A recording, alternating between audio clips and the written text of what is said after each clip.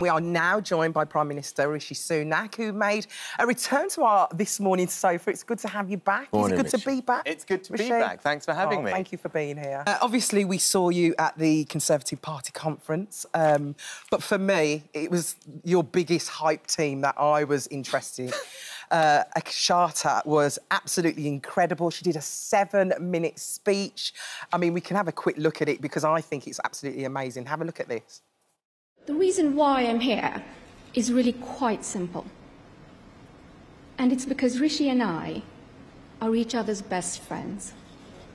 We're one team. There's been a lot about Rishi in the media. Now, some of it is accurate.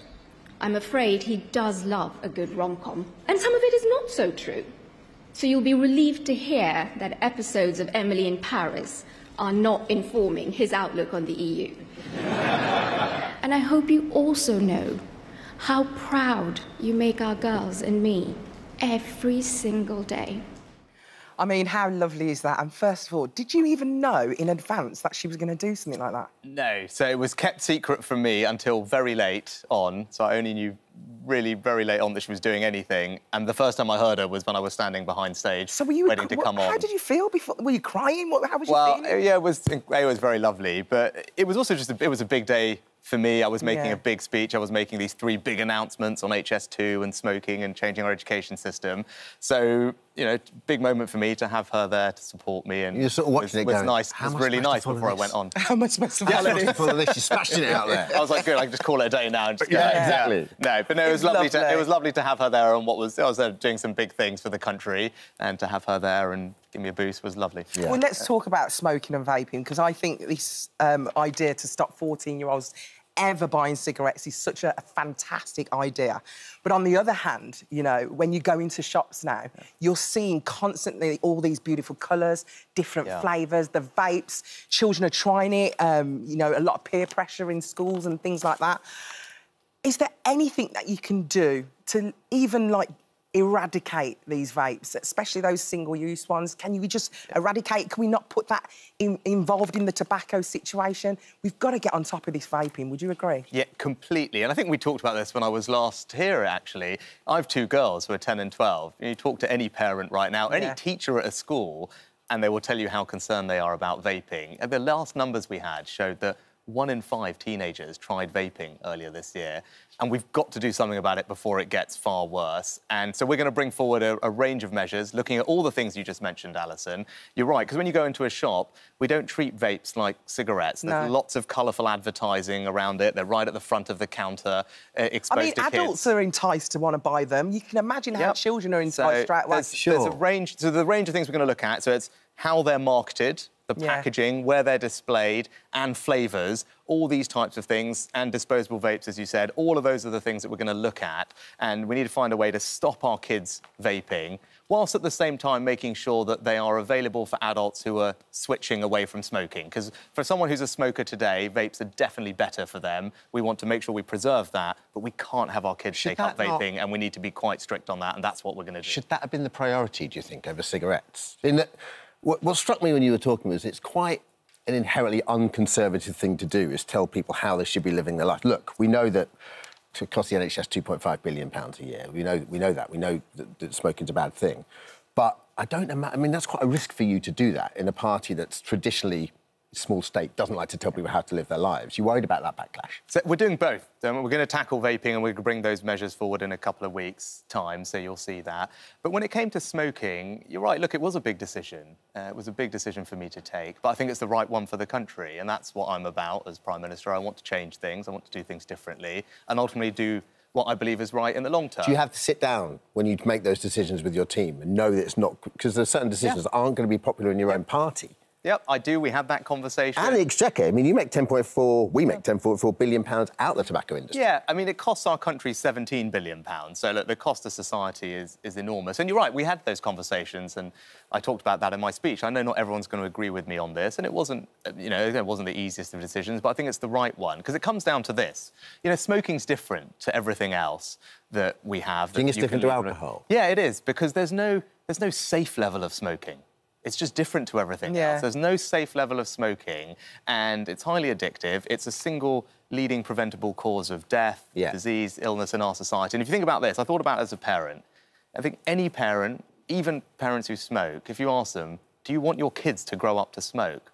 Obviously not, is the answer. I think we've all been touched by. We've all been touched by cancer. We all know. It's one in four cancer. Right? 1 in 4 cancer deaths caused by smoking.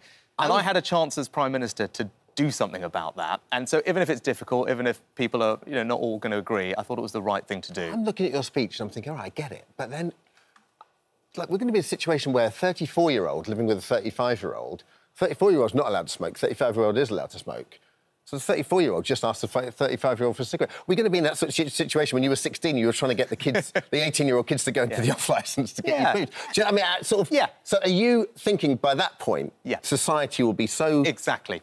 Transformed that smoking won't be a thing? We want a whole generation to grow up without smoking, and I think it will transform society. And we know this has worked, because when we've done it in the past, when we took the smoking age up from 16 to 18, when the US took their smoking age up from 18 to 21, it made a big difference. You see the smoking rates come way down. And I think if you have a whole generation who are growing up without being able to have bought cigarettes, it will just change how we think about this. Rishi, and hopefully do something incredibly good for the country, for those people, but also for the NHS, for whom one hospital admission every minute. That's the pressure that it puts on the NHS, and we have a chance to do something about all of that, and I wanted to take it. What's amazing with tobacco is we know the effects of what it does. We don't know the effects of vaping. We don't know the long-term effects. And we're actually going to be launching a campaign here this morning in January to kind of help young children not turn to vapes, and we want you to lend your support. Are you up for it?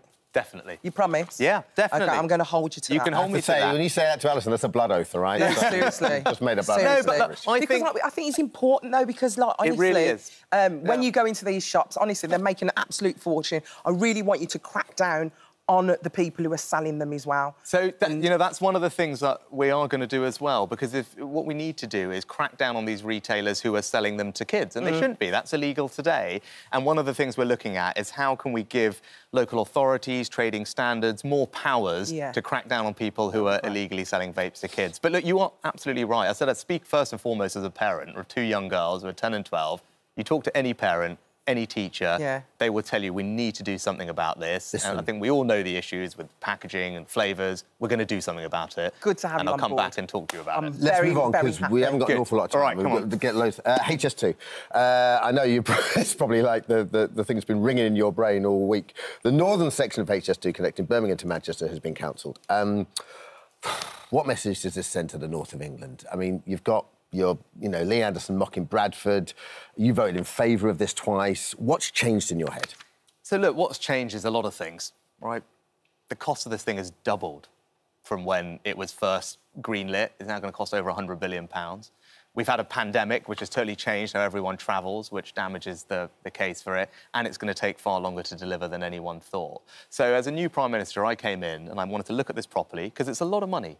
£36 billion of your viewers' money, taxpayers' money, and I thought, is this the right way to spend that money? And I came to the conclusion it wasn't. Do you think it's just the sums just wouldn't add up for you? Yeah, well, I think it's a better way to spend everyone's money is on the different forms of transport. So we're going to spend every penny that we would have spent on HS2, every penny of it, we're going to spend across the country, in the Midlands, in the North, hundreds of other projects, and more on the types of transport that the people use every day, improving roads, local rail, buses. The bus fares are going to stay capped at £2 because of this decision that I've made. Yeah, that's the most popular form of public transportation. So, look, that was a decision I made. It's not an easy one, and as you can see, I've got lots of criticism from it, again, from people in my own party.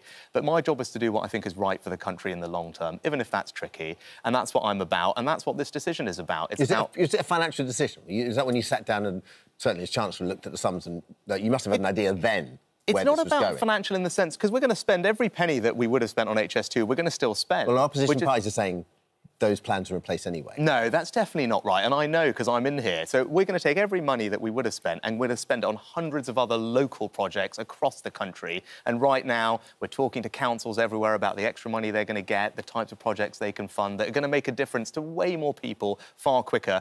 on the types of transport they use. But even you said, for people in Manchester, remember, HS2 trains are still going to run to Manchester. The journey time from Manchester to London is still going to be cut by 30 minutes. So we're going to get that benefit, and we're going to get all these other things. The one thing we've got is the one thing we didn't need, which was a high-speed rail link between London and Birmingham. That's not even guaranteed to end in central London. And I'm not putting that all on you, but it just says that we can't do big projects in the UK. Well, don't remember, we are, by building that first line, the entire journey time from Manchester to London is going to get cut by half an hour. It doesn't just benefit people living in the West Midlands. Even people living in Manchester are going to get a faster train time to London. But my point is, look, I don't think that's the right priority. So now I've got a choice about how do we spend £36 billion over the next several years. I think it's better to spend it on hundreds of other projects in every part of our country that people are going to use more often and get that benefit quicker. Look, I know that's not an easy thing, but I 100% believe it's the right thing for the country. You've got to remember, Rishi, there's people out there who sold their land, sold generational farms that they sold on, and if they had known that it was never going to be built, they probably would never have sold it on to you. And, you know, people who have lost their houses, had to move out. What would you say to those people there who have lost a lot? Yeah, I know there's been an enormous amount of disruption for people. Now, look, some people who have sold will have a chance to buy back. That will all now start happening, those processes, so there'll be many people who'll be able to do that. But I have to look to the future.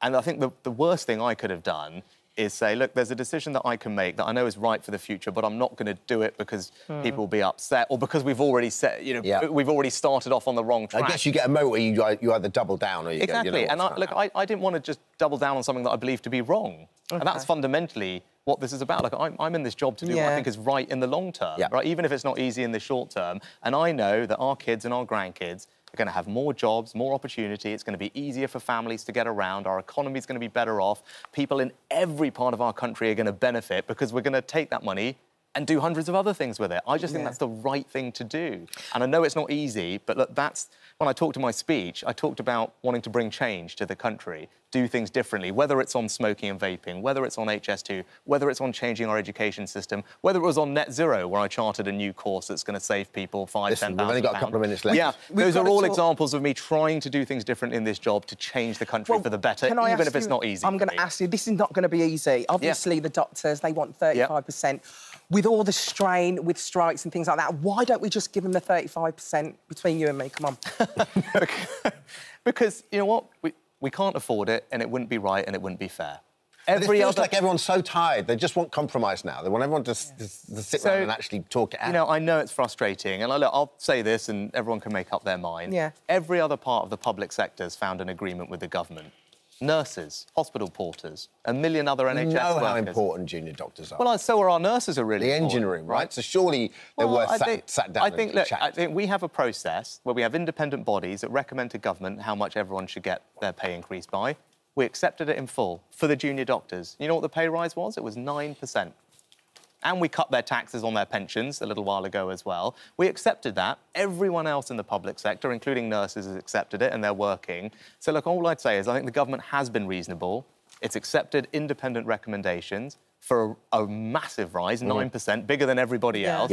And I think at that point, the government's done the reasonable thing on behalf of the taxpayers as well. We've got to get inflation down. I don't want to put your taxes up, don't want to put your viewers' taxes up.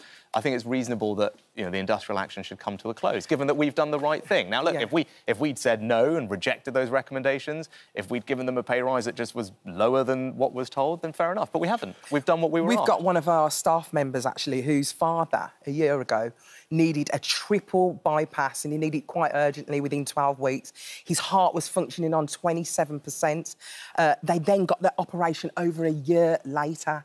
I mean, what would you say to her who's watching this now, and loads of other people who have been through that? Yeah, look, I know it's frustrating, and that's why one of my 5 priorities is to bring waiting lists down. And we were making very good progress, and we've improved performance in A&E and ambulance waiting times. We've put record money into the NHS. I care deeply about it. I come from an NHS family. My dad was a doctor, my mum was a pharmacist. And so I believe I'm doing the right thing. Weeks after I became Prime Minister, we put record money in. When I was last on this show, we were talking about how people can now choose on their NHS app where to get their treatment, because that will speed things up. This winter, you'll be able to go to your pharmacist to get medicines for sore throats and ear infections rather than seeing your GP. That's going to help people get treatment quicker. And as Prime Minister, I did another thing that you talked about long term. I decided to have a long-term plan to train enough doctors and nurses here at home. So we're putting more money in. We're going to double the number of doctors and nurses we train. I'm not going to be around to see the benefits of that. It takes 15 years to train a consultant, but I thought that was the right thing to do for the country. No one else has done that in my job. No one else has said, let's put more money in now to train doctors and nurses so we have them for the future.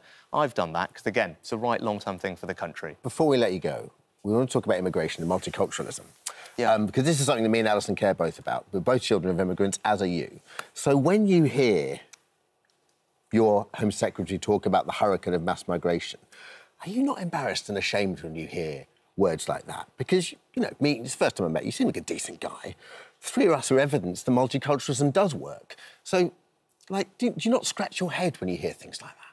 No, I think that this debate gets charged a lot with people focusing on things. So if you just take a step back, what do I think we all agree on? We all agree that Britain is an incredibly welcoming place. Right? We're all living proof of the fact that immigrants can come here, can do well, and that is something that I think, do better than any country in the world. So we definitely haven't failed in any way, I would suggest. No, I think it's something we should be so proud of as Brits. It's something we do better than anyone else. But I think we also agree a couple of other things. When people do come here, they should integrate, they should sign up to British values, so we have those shared understanding amongst us. That's really important, the integration piece. I think everyone agrees with that. And I think we also all agree that it should be us who decides who comes here, not criminal gangs. Illegal migration isn't right, not least because people are being exploited and die when they make these crossings, but also because we're a compassionate country who wants to welcome people here, we're not going to be able to do that if our system is overloaded with people who have jumped the queue. And that's why I want to be able to stop the boat. Are you not mortified when you hear words like hurricane? Because that's not helpful language. That's destruction, that's like upheaval.